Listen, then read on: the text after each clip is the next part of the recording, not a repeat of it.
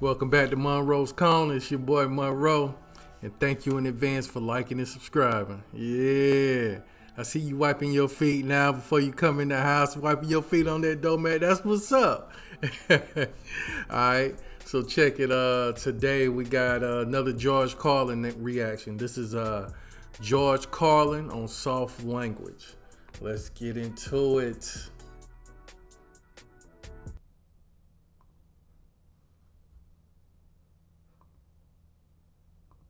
I don't like words that hide the truth. I don't like words that conceal reality. I don't like euphemisms or euphemistic language. And American English is loaded with euphemisms because Americans have a lot of trouble dealing with reality. Americans have trouble facing the truth. So they invent the kind of a soft language to protect themselves from it. And it gets worse with every generation. For some reason, it just keeps getting worse. I'll give you an example of that. There's a condition in combat. Most people know about it.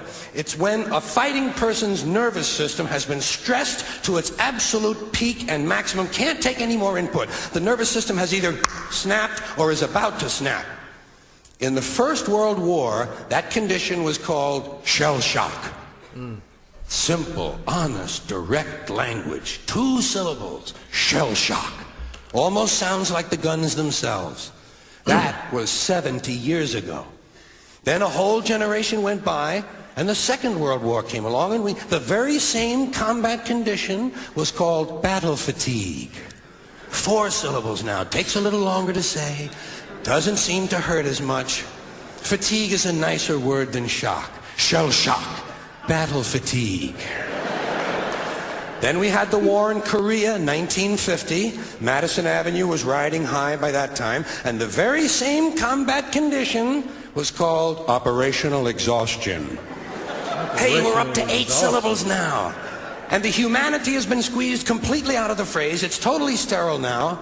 Operational exhaustion. Sounds like something that might happen to your car. Then, of course, came the war in Vietnam, which has only been over for about 16 or 17 years. And thanks to the lies and deceit surrounding that war, I guess it's no surprise that the very same condition was called post-traumatic stress disorder. Still 8 syllables, but we've added a hyphen. And the pain is completely buried under jargon. Post-traumatic stress disorder. I'll bet you if we'd have still been calling it shell shock, some of those Vietnam veterans might have gotten the attention they needed at the time. I'll bet you that. I'll bet you that. Ooh, yeah. Yeah, he be spitting, boy. But it didn't happen. And one of the reasons is because we were using that soft language, that language that takes the life out of life. And it is a function of time. It does keep getting worse. Give you another example. Sometime during my life, toilet paper became bathroom tissue. I wasn't notified of this. No one asked me if I agreed with it. It's always it just gonna be happened. toilet Paper became bathroom tissue. Sneakers became running shoes. False teeth became dental appliances. Medicine became medication. Information became directory assistance. The dump became the landfill. Car crashes became automobile accidents. Partly cloudy became partly sunny. Motels became motor lodges. House trailers became mobile homes. Used cars became previously owned transportation. Room service became guest room dining. And constipation became occasional irregularity. When I was a little kid, if I got sick, they wanted me to go to the hospital and see the doctor.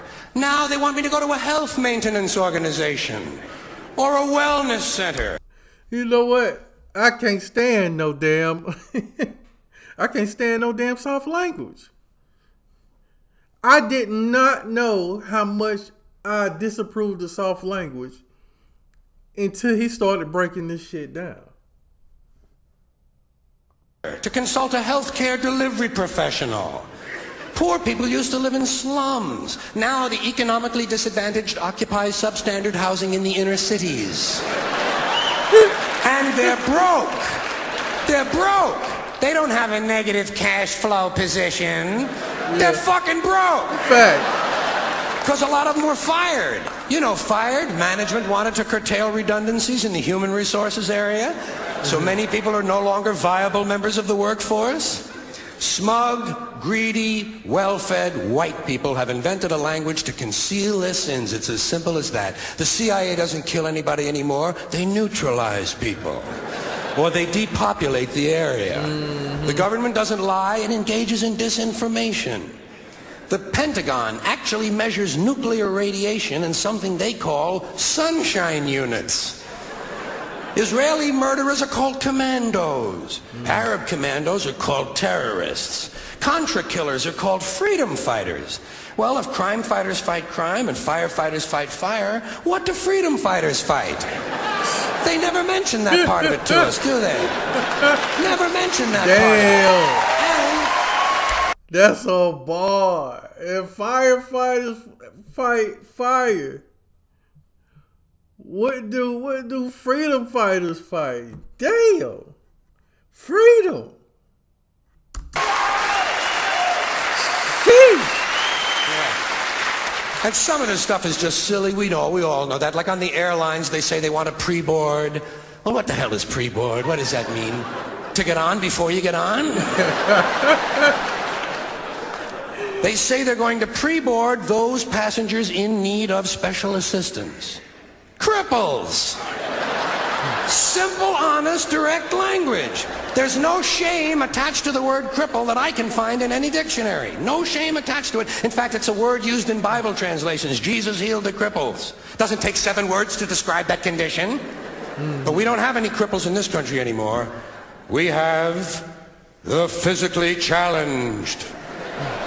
Is that a grotesque enough evasion for you? How about differently abled? I've heard them called that. Differently abled. You can't even call these people handicapped anymore. They'll say, we're not handicapped, we're handy-capable. These poor people have been bullshitted by the system into believing that if you change the name of the condition, somehow you'll change the condition. Well, hey, cousin, doesn't happen. Yeah. Doesn't happen. It doesn't hurt any less. You know what I'm saying? It doesn't hurt any less. Doesn't happen. Doesn't happen. And you know what I'm saying? They changing all the words, you know what I'm saying? But it's all about, and another thing, it's all about how you say it, how you present it. They're worried about the presentation on, you know what I'm saying, of making shit not seem what it is.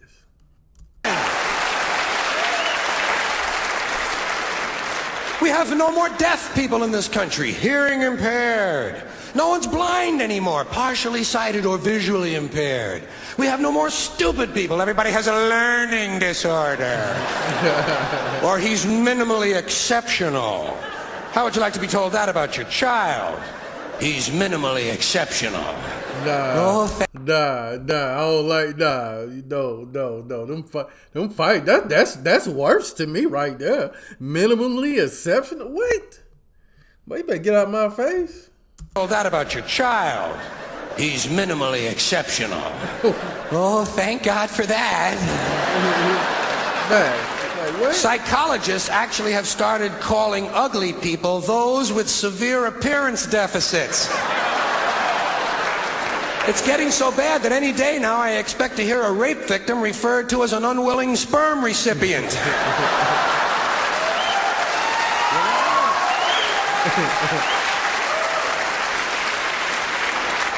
And we have no more old people in this country. No more old people. We shipped them all away, and we brought in these senior citizens. Isn't that a typically American 20th century phrase? Bloodless, lifeless. No pulse in one of them. A senior citizen. But I've accepted that one. I've come to terms with it. I know it's here to stay. We'll never get rid of it. That's what they're going to be called, so I'll relax on that. But the one I do resist, the one I keep resisting, is when they look at an old guy and they'll say, look at him, Dan. He's 90 years young. Oh. Imagine the fear of aging that reveals. To not even be able to use the word old to describe someone. To have to use an antonym. And fear of aging is natural. It's universal, isn't it? We all have that. No one wants to get old. No one wants to die. But we do. So we bullshit ourselves. I started bullshitting myself when I got to my 40s. As soon as I was in my 40s, I'd look in the mirror and I'd say, well, I guess I'm getting older. Older sounds a little better than old, doesn't it? Sounds like it might even last a little longer. Yeah. Bullshit, I'm getting old. And it's okay, because thanks to our fear of death in this country, I won't have to die. I'll pass away. Oh, shit. Or I'll expire like a magazine subscription. If it happens in the hospital, they'll call it a terminal episode. The insurance company will refer to it as negative patient care outcome. And if it's the result of malpractice, they'll say it was a therapeutic misadventure.